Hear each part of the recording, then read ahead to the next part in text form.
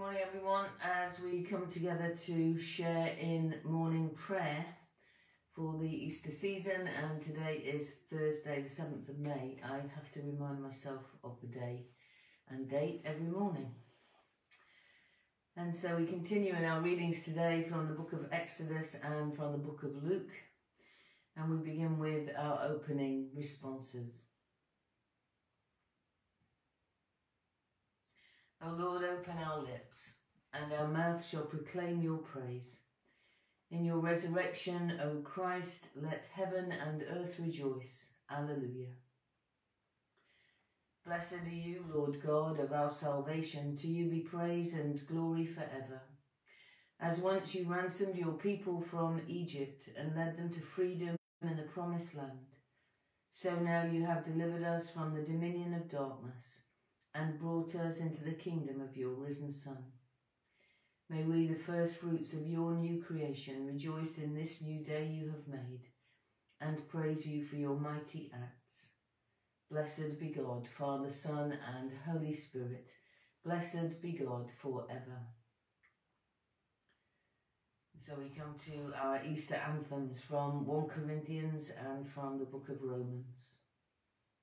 Christ our Passover has been sacrificed for us, so let us celebrate the feast, not with the old leaven of corruption and wickedness, but with the unleavened bread of sincerity and truth.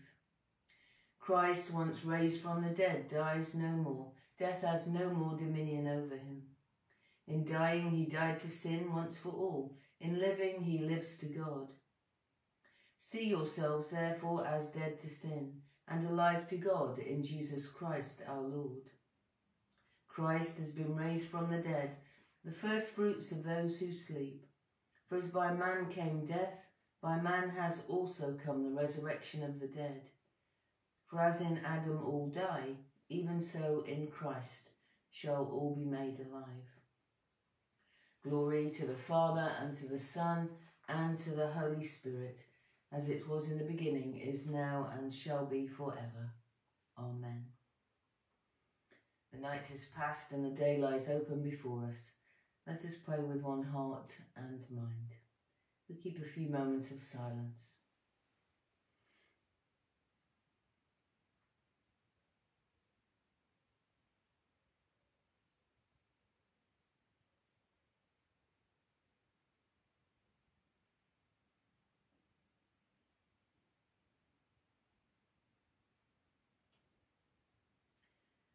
As we rejoice in the gift of this new day, so may the light of your presence, O God, set our hearts on fire with love for you, now and forever.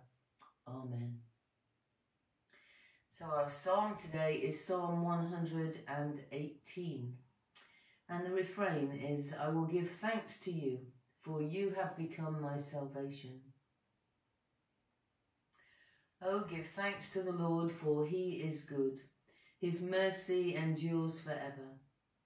Let Israel now proclaim, his mercy endures forever.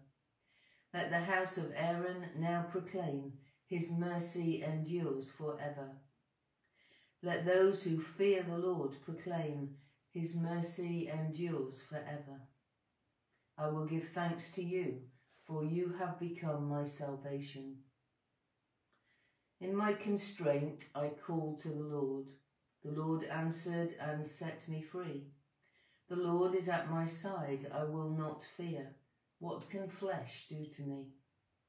With the Lord at my side as my Saviour, I shall see the downfall of my enemies.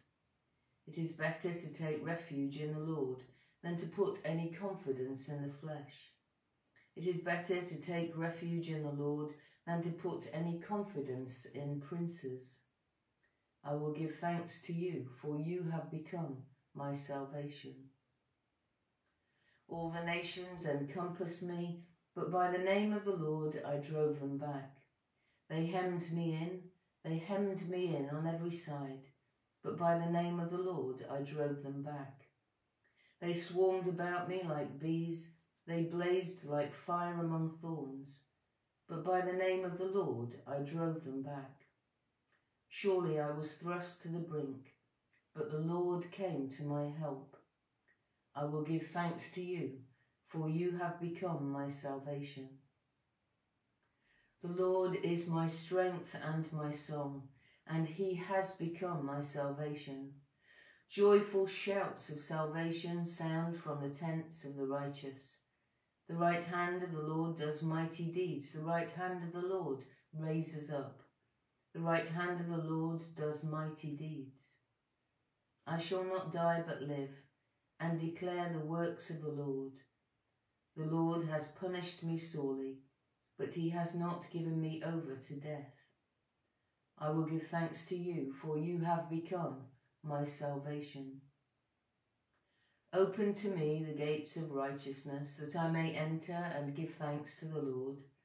This is the gate of the Lord. The righteous shall enter through it. I will give thanks to you, for you have answered me, and have become my salvation. The stone which the builders rejected has become the chief cornerstone. This is the Lord's doing, and it is marvellous in our eyes. This is the day that the Lord has made.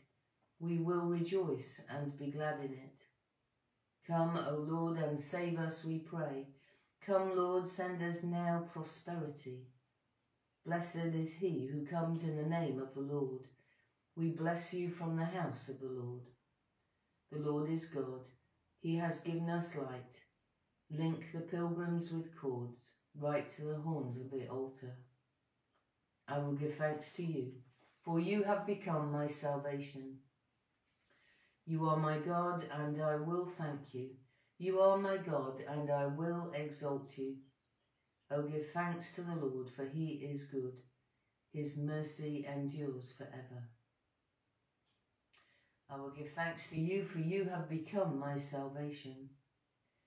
Saving God, open the gates of righteousness, that your pilgrim people may enter and be built into a living temple on the cornerstone of our salvation, Jesus Christ our Lord. Glory to the Father, and to the Son, and to the Holy Spirit, as it was in the beginning, is now, and shall be forever. Amen. And so our first reading this morning is from the book of Exodus, chapter 34. And you'll remember the tablets of stone that Moses brought down from the mountain were broken. And so this is the kind of reparation for that, really. The Lord said to Moses, cut 2 tablets of stone like the former ones, and I will write on the tablets the words that were on the former tablets, which you broke. Be ready in the morning, and come up in the morning to Mount Sinai, and present yourself there to me on the top of the mountain. No one shall come up with you, and do not let anyone be seen throughout all the mountain. And do not let flocks or herds graze in front of that mountain. So Moses cut 2 tablets of stone like the former ones, and he rose early in the morning and went up on Mount Sinai, as the Lord had commanded him, and took in his hand 2 tablets of stone. The Lord descended in the cloud and stood with him there, and proclaimed the name, the Lord. The Lord passed before him and proclaimed, the Lord, a God merciful and gracious, slow to anger, and abounding in steadfast love and faithfulness, keeping steadfast love for the 1000th generation, forgiving iniquity and transgression and sin, yet by no means clearing the guilty, but visiting the iniquity of the parents upon the children and the children's children and the 3rd and 4th generation. And Moses quickly bowed his head towards the earth and worshipped. He said, if now I have found favour in your sight, O Lord, I pray, let the Lord go with us. Although this is a stiff-necked people, pardon our iniquity and our sin, and take us for your inheritance. He said, I hereby make a covenant. Before all the people I will perform marvels, such as have not been performed in all the earth or in any nation, and all the people among whom you live shall see the work of the Lord, for it is an awesome thing that I will do with you. The Lord said to Moses, write these words in accordance with these words, I have made a covenant with you and with Israel. He was there with the Lord for 40 days and 40 nights. He neither ate bread nor drank water, and he wrote on the tablets the words of the covenant, the 10 Commandments. Moses came down from Mount Sinai. As he came down from the mountain with the 2 tablets of the covenant in his hand, Moses did not know that the skin of his face shone, because he had been talking with God. When Aaron and all the Israelites saw Moses, the skin of his face was shining, and they were afraid to come near him. But Moses called to them, and Aaron and all the leaders of the congregation returned to him, and Moses spoke with them. Afterwards all the Israelites came near, and he gave them in commandment all that the Lord had spoken with him on Mount Sinai. When Moses had finished speaking with them, he put a veil on his face. But whenever Moses went in before the Lord to speak with him, he would take the veil off until he came out. And when he came out and told the Israelites what he had been commanded, the Israelites would see the face of Moses, that the skin of his face was shining, and Moses would put the veil on his face again until he went in to speak with him. This is the word of the Lord. Thanks be to God. And our second reading from Luke's Gospel. We heard yesterday of the baptism of Jesus by John. Today we hear of his journey into the wilderness. Luke chapter 4 and beginning at verse 1. Jesus, full of the Holy Spirit, returned from the Jordan and was led by the Spirit in the wilderness, where for 40 days he was tempted by the devil. He ate nothing at all during those days, and when they were over he was famished. The devil said to him, "If you are the Son of God, command this stone to become a loaf of bread." Jesus answered him, "It is written, one does not live by bread alone." Then the devil led him up and showed him in an instant all the kingdoms of the world. And the devil said to him, "To you I will give their glory and all this authority, for it has been given over to me, and I give it to anyone I please. If you then will worship me, it will all be yours." Jesus answered him, "It is written, worship the Lord your God, and serve only him." Then the devil took him to Jerusalem and placed him on the pinnacle of the temple, saying to him, "If you are the Son of God, throw yourself down from here, for it is written, he will command his angels concerning you to protect you, and on their hands they will bear you up, so that you will not dash your foot against a stone." Jesus answered him, "It is said, do not put the Lord your God to the test." When the devil had finished every test, he departed from him until an opportune time. This is the word of the Lord. Thanks be to God. Death is swallowed up in victory. Where, O death, is your sting? Christ is risen from the dead, the first fruits of those who have fallen asleep. Death is swallowed up in victory. The trumpet will sound, and the dead shall be raised. Where, O death, is your sting? We shall not all sleep, but we shall all be changed. Death is swallowed up in victory. Where, O death, is your sting? So we come to the song of Zechariah, the Benedictus. The Lord is risen from the tomb, who for our sakes hung upon the tree. Alleluia. Blessed be the Lord, the God of Israel, who has come to his people and set them free. He has raised up for us a mighty Saviour, born of the house of his servant David. Through his holy prophets, God promised of old to save us from our enemies, from the hands of all that hate us, to show mercy to our ancestors, and to remember his holy covenant. This was the oath God swore to our father Abraham, to set us free from the hands of our enemies, free to worship him without fear, holy and righteous in his sight all the days of our life. And you, child, shall be called the prophet of the Most High, for you will go before the Lord to prepare his way, to give his people knowledge of salvation by the forgiveness of all their sins. In the tender compassion of our God, the dawn from on high shall break upon us, to shine on those who dwell in darkness and the shadow of death, and to guide our feet into the way of peace. Glory to the Father, and to the Son, and to the Holy Spirit, as it was in the beginning, is now, and shall be forever. Amen. The Lord is risen from the tomb, who for our sakes hung upon the tree. Alleluia. Shall we pray?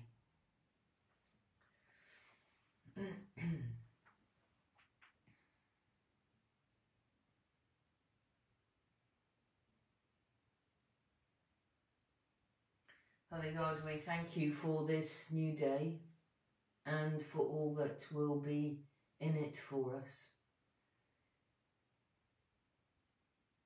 We pray, Lord, that we might rejoice in the happiness of the day and we might embrace the sadness of the day.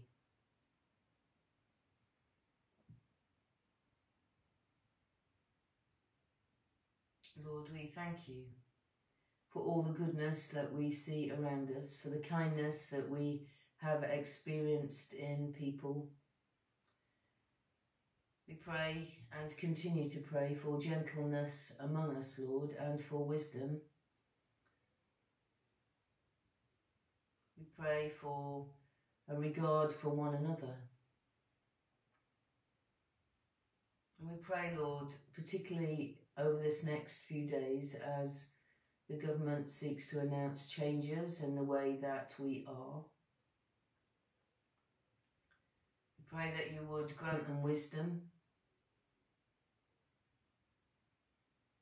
We pray that you would help everyone to work together for the common good.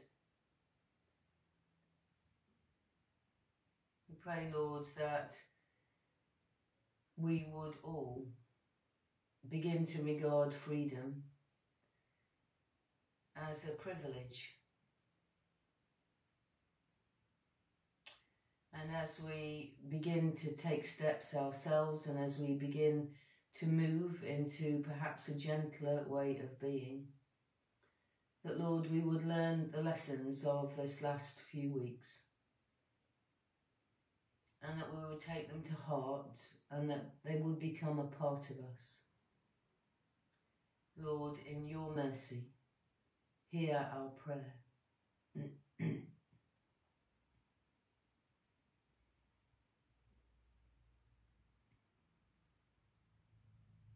In our cycle of prayer today, we pray for the people of Reetham, for those who are part of the community of Reetham, for those who are part of the community of the church. We thank you for each one. We give you thanks, Lord, for the organisations that operate from Reetham. We thank you for the parish council. We thank you for the post office and for the school. We pray for organisations that happen within the village. We pray for the village pub, which was just reopening again before the lockdown occurred. And so, Lord, we pray for all local business and pray that they might flourish at this time. We pray for our children who are in school and who are out of school. Lord, may they know your blessing this day. Lord, in your mercy, hear our prayer.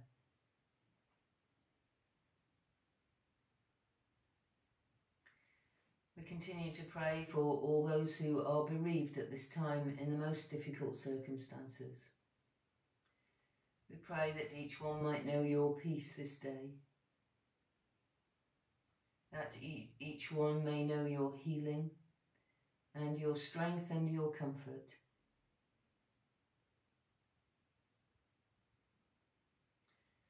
And we pray, Lord, for those who are going into work today, for For those who know that it will be a tough day. We pray, Lord, particularly today for our prison officers, for our probation staff, for those who are resident in prison. Lord, we know very little of what is happening in our prisons at this time, but we pray for your safekeeping for all. Lord, in your mercy, hear our prayer.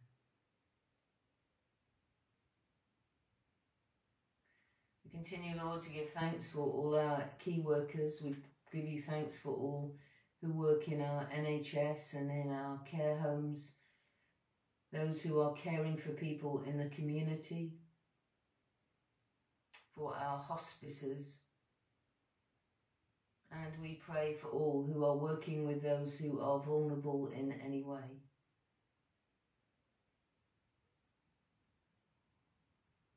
Lord, we pray for your mercy upon all people.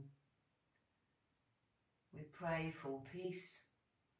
We pray for the strength to work another day. Lord, in your mercy, hear our prayer.